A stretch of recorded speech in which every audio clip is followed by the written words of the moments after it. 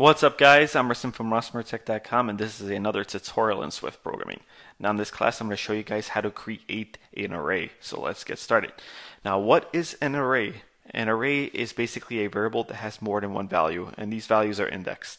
So I'll show you how to create it. The way we create an array, we're going to type in var, right? This is a keyword to declare a variable. We're going to call our array whatever we want. I'm going to call an array or variable red. And after our variable name, we're going to add this colon. Then we're going to hit space. Then we're going to tell it what type of data we're going to have in this array, whether it's a string, integer, double. And in this array, I'm going to create a string. So we're going to type in capital S, lowercase t-r-i-n-g, right? Then open, close bracket right next to it. So then we're going to hit space. We're going to use this equal symbol, hit space, another open and close bracket. So this is the structure of our array. This is how we create an array. We start out by typing var, or it could be a constant. It could be let. But if we create a constant, an array, it can't be changed. Whatever you create, it's basically not going to change at all. So with this var, we can change it and modify it later on. So we type in var. That's the keyword for creating a variable or an array. Hit space, we give our array or variable a name, right? I call mine red. Next to our name, we add this colon, right? We hit space, we got to tell it what type of data we're going to be using. In this array, I want to be using string, so I typed in string, so capital S-T-R-I-N-G. Right next to our data type, we use this open and close bracket, right? Then we hit space, then we use this equal symbol. Hit space, then another open and close bracket. Now in between this open and close bracket, this is the last open and close bracket, we're going to type in all our values that are going to be indexed in this array. So our first value, right, since this is a string, we got to make sure we use a double quote, a set of double quotes. In between this set of double quote, we're going to type in our first string value, and I'm going to call this tree. So our first string value has a string value of tree. So this is indexed as 0, by the way. The way that arrays are indexed, it starts with 0 and it goes up. So the first one is indexed as 0. The way we add a second one is after the double quote, we add a comma. We add a comma to separate the different values. So after this comma, this is going to create another string value. We have to add another set of double quotes. So in between this set of double quotes, I'm going to add my next string value, which is going to be indexed as 1. And this value is going to be a car, a string value of car. So now we have two indexed. Our first index is 0 and our second one is indexed as 1. Tree is indexed as 0 and car is indexed as 1. So we can add a third one. After the double quote here, we can add a comma and we're going to add our final one. You can add as much as you want. It doesn't make a difference. And since again this is going to be a string, so we're going to type in a set of double quotes. In between the set of double quotes, I'm going to type in another string and I'm going to call this one man. So now I have three values. Oops. Let's see what I did here. Okay, I gotta add this double quote at the end. All right, so we have three values in our string, right? Our first value is indexed as 0. Our second value is indexed as 1, and our third value is indexed as 2. And these are string values. First one is tree, second one is car, and third one is man. So now, how do we invoke and how do we modify our array? First, let's invoke it. I'll show you how to invoke the individual indexes. So we're going to use the print line method to do that. So I'm going to type in printLn, open and close parentheses. In between this open and close parentheses, we're going to type in our variable name, or we're going to type in our array name. So our array name is red, right? Then we're going to use this open and close bracket. Inside the open and close bracket, we're going to type in the number of the indexed that we want to invoke. So I'm going to invoke tree. So tree is indexed as 0 by default.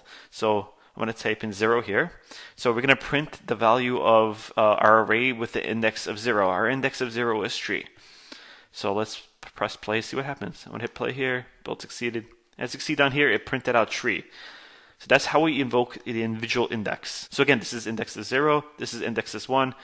And this one is indexed as 2. It starts from 0. It'll always start from 0. So now let's print man. Man should be 2, right? So because this is 0, this is 1, and this is 2. So let's type in 2 here so we can print out man. So now let's hit play here. Build succeeded, and it printed out man. So that's pretty much how we invoke the different indexes. We can even manipulate them. We could change the value. So we can say red, open and close brackets, right? We can say red 2 is now equal to string bird, right? So it's going to change our index to bird. So we're going to hit play here. Build succeeded, and it still printed out man, right? But let's delete this line of code here because this was above our code here that we manipulated that and we changed it to bird. So let's use the print ln here, open and close parentheses, right? Oops. Open and close parentheses. And again, we're going to type in our variable or array name that we want to print out on the screen, and our array name is red. And we can use this open and close bracket to so we can print the individual index. And we want to print index 2 because we changed it to bird now, right? So let's see if it prints bird. So let's hit play. Build succeeded, and it printed out bird now. Remember, it didn't print out bird before because the way that the program works, it runs line by line. Since this print line was above this statement here, where I changed the value of our index 2 to bird, that's why it still printed out man. Because over here we added man, but after we added this print line under this statement, then it printed out bird. So that's how we manipulate the different indexes of the array. So now let me show you. Now I'm going to show you how to find out and how to print out how many items are in your array. To do that, we're going to use another print line or print method. So we're going to type print, open and close parentheses. Inside this open and close parentheses, we're going to type in our array name, which is red, right? And then we're going to add this dot, and then we're going to type in count, C-O-U-N-T. Right, so this is going to print out the exact number of values we have in this array. So whenever you add dot count after your array name, it tells you the number of values. So let's hit play here, and this is going to just print out the number of values. So let's hit play. Build succeeded, and it printed out 3, right? So we have 3 here. We added 3 values up here, and we just changed man to bird, but we still have 3 values. We have index 0, 1, and 2. So that's why it printed out 3 here. So that's how we print out the number of indexes or the number of values in an array. We just add dot count after the array name. So now I'm going to show you guys how to find out if our array is empty, and it's something called dot is empty. And I'll show you how to do it right now. So let's just delete this print line here. Let's delete this statement here. We don't want to change 2 to bird anymore, basically. So now what we're going to do is we're going to start an if statement, right? We're going to say if red dot is empty, basically, right? So if red is empty, then we hit space here. We're going to add this open and close curly brace. In between this open and close curly brace, we're going to hit enter a few times. Basically, if red is empty, if the list has no values, it's going to do whatever is in this if statement, right? So I want it to print out something. So I'm going to hit tab here. Then I'm going to use a print statement. So we're going to type in PRINTLN, open and close parentheses. In between this open and close parentheses, I'm going to type in a message. So we're going to use a set of double quotes. In between the set of double quotes, I'm going to type in empty, EMPTY, right? Oops, Y, EMPTY. So if it's empty, it's going to print out empty. Else, I'm going to type in else here. Hit space, open and close curly brace. In between the open and close curly brace, we're going to hit enter. Else, we're going to print something else. To speed up the process, you could just print out the print thing here. It saves time. Instead of typing it, I'll just press copy, then I'll just paste it down here. So then I'm going to type in not empty, basically. If it's not empty, it's going to print out not empty. So right now it has value, so it should print out not empty. So let's hit play here. Build succeeded, not empty. But that's how we test whether or not an array has value. We use the array name dot is empty, right? We can create basically an if statement or whatever type of thing you want. And I created an if statement to let me know if it's empty or not. If it's empty, it's going to print out empty. If it's not empty, it's going to print out not empty, because basically, if it's empty, that means it's true. Then it's going to do whatever's in the if statement, right?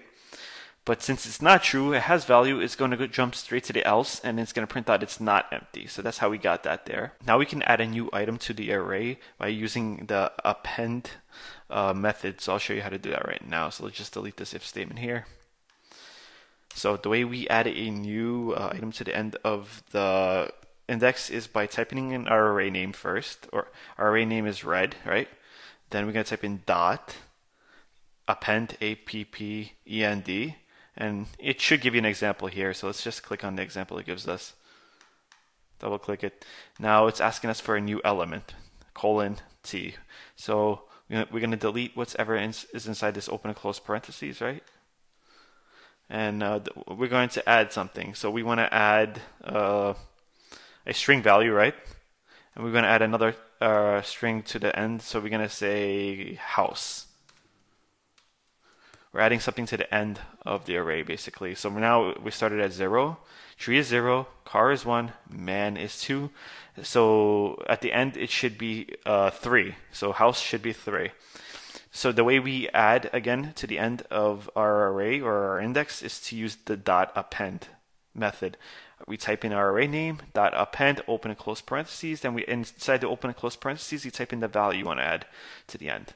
So let's test it out. Let's see what happens. Let's first print, let's see if it added it. Let's print the value of the index. Should have been index 3, basically. So 0, 1, 2, and this one should be 3 because it's going to the end. So let's print ln, open and close parentheses. Inside the open and close parentheses, we're going to type in our array name, which is red, open and close bracket, and our index number, our new index number should be 3 because it added else to the third at the end. So let's hit play here.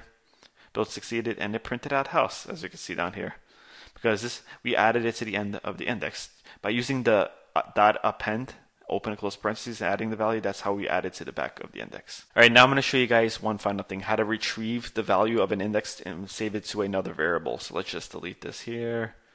Let's just delete both these lines of code here. So now the way we retrieve data is to create another variable first. So we're going to type in var. var is a keyword to create another variable. We're going to call our new variable blue. And we're going to say blue equals, and our variable name or our array name red, right? Oops.